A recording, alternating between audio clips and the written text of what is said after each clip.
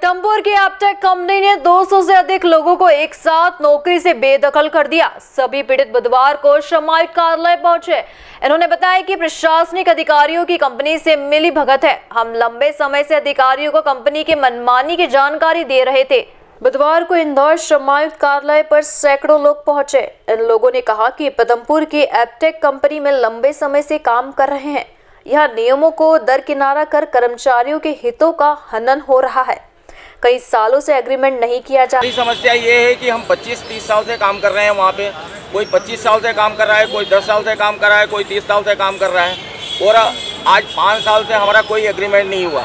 Agreement के लिए हमने मैनेजमेंट से बात करी, उसने रेफर कर दिया कोर्ट में। कोर्ट में आने के बाद हमने क्रिमिनल में जीता, हाई कोर्ट में जीता। हाई कोर्ट में जीतने के बाद वापस से मैनेजमेंट ने रिव्यू लगाया, वापस से हम जीत गए।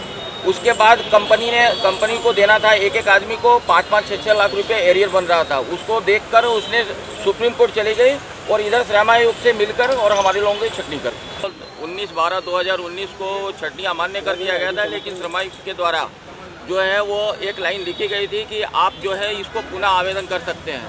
उस आवेदन पे बिना सुने हमारी बात कोई एक तरफा श्रम आयुक्त ने डिसीजन दे दिया, जो कि 217 लोग आज बेरोजगार हो गए हैं।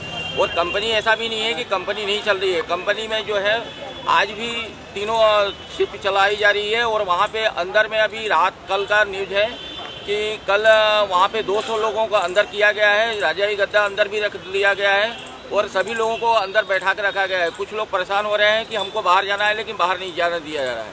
और आज 400 कैजुअल भी काम कर रहे हैं वहाँ पे, जो कि मतलब एक सरासर गलत है। और इसमें जो है वो श्रम आयुक्त का पूरा सहयोग उनको मिल रहा है।